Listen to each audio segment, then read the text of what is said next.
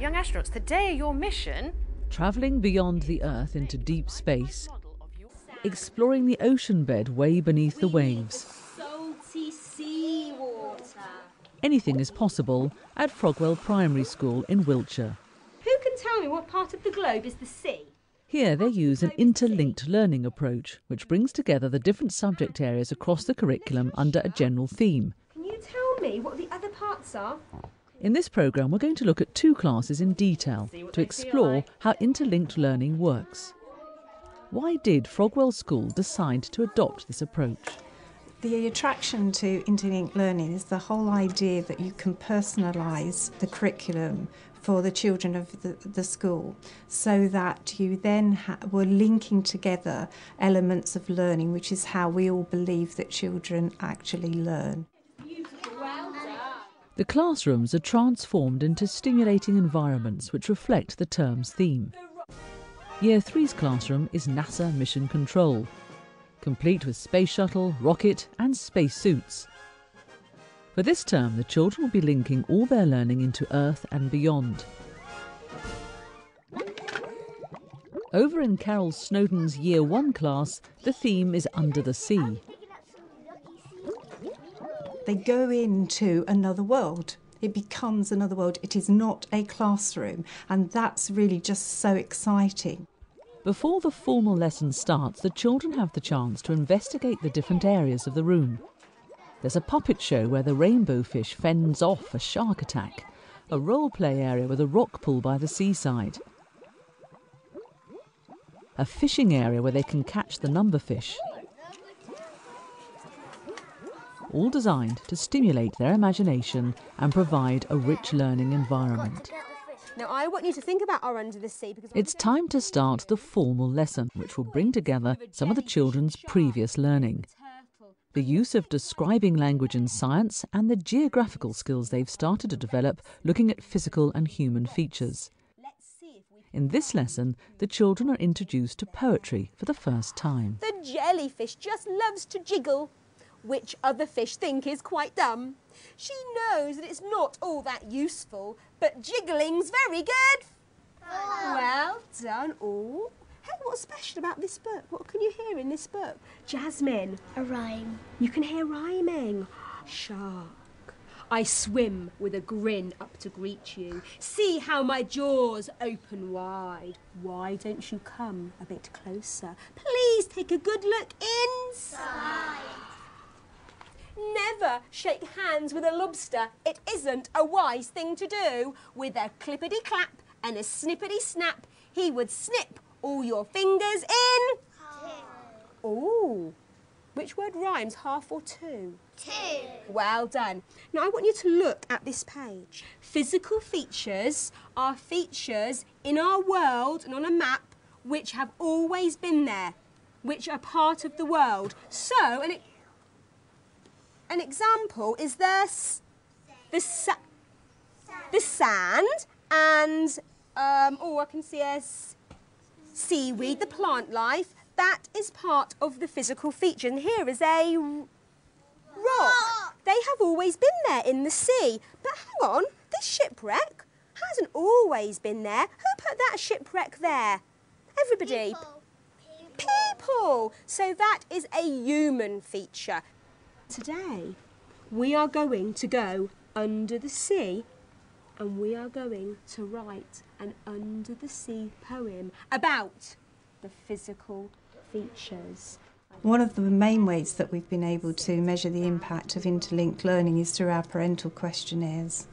And in 2005, 51% of parents actually said to us that their children enjoyed coming to school. In 2007, that had risen to 79%. And the main difference for our school was the fact that we'd introduced interlinked learning. I want you to imagine the sand right here in front of us. It's going through our fingers. Feel the sand.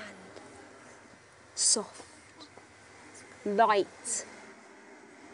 Now we are going to taste the seawater. Only the really smart children.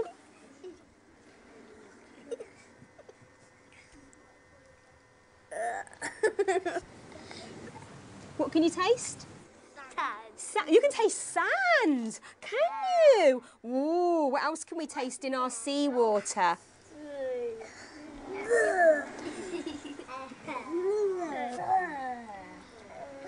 So the seawater around our world is salty. It's salty. We need some more physical features. So we're going to open our special treasure box.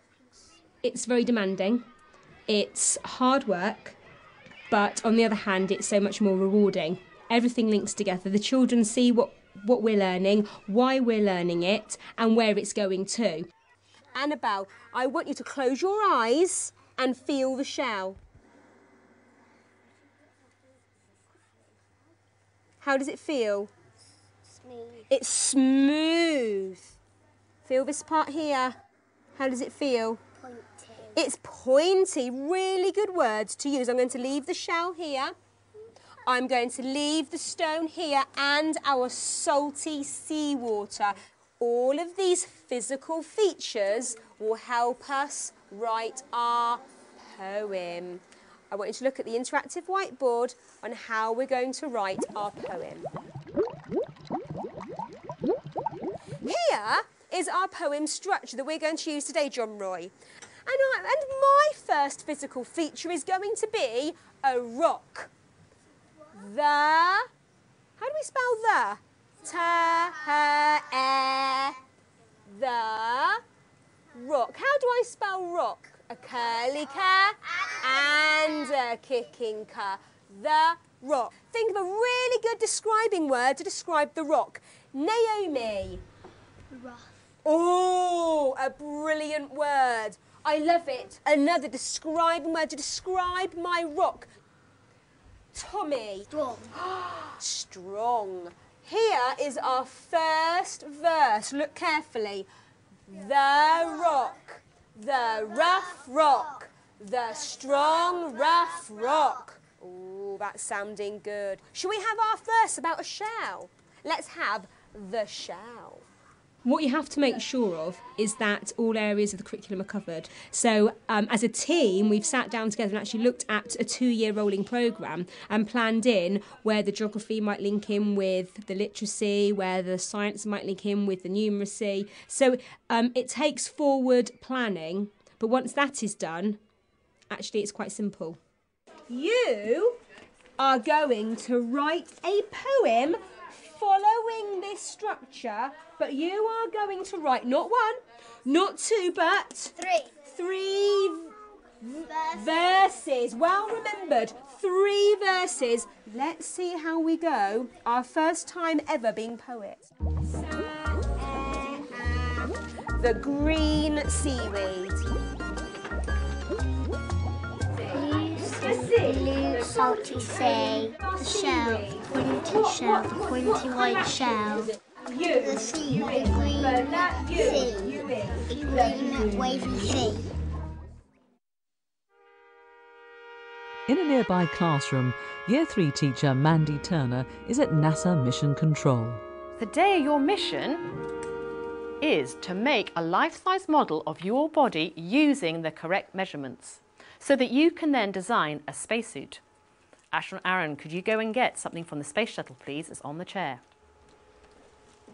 Within the Earth and Beyond theme, they're looking at the measuring and applying element of the National Strategy for Mathematics. So bring out Aaron, let's see what you've got. Let's see. What could it be? What do you think they might be? A material to make a spacesuit. Make a spacesuit. What's wrong with this spacesuit? Doesn't have any arms and helmet. No helmet. Is it the right size? No. Is it the right shape? No. How could we get the right size and the right shape? We could get a bigger one and make one. We could make one. So, what are we going to learn today? Should we do with a hand clap? To measure and solve practical problems. What do you think we would need to help us get these measurements correctly on our piece of card? Young astronaut George. A tape measure. William. A pencil. Anything else? Some tape to stick it together. Who would like to wear one of these outfits?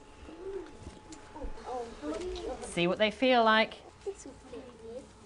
The children are so motivated. They're eager to learn. They are questioning themselves about their own learning. They're investigating. They are just enthused. Now remember, in your pairs, who you're making the model of. Off to your mission. Elbow to shoulders next. Show me. We need to hold straight. 2, go for it. Aaron, right. We need to cut that bit. With the practical side of the lesson over, it's time to reflect on how the children applied their measuring skills. OK, children, astronauts, your mission is now over. And I know you've been really, really busy trying to get your models made. And we've got one model that's been completed by Lydia and William. But let's first of all think about some of the things you may have had problems with.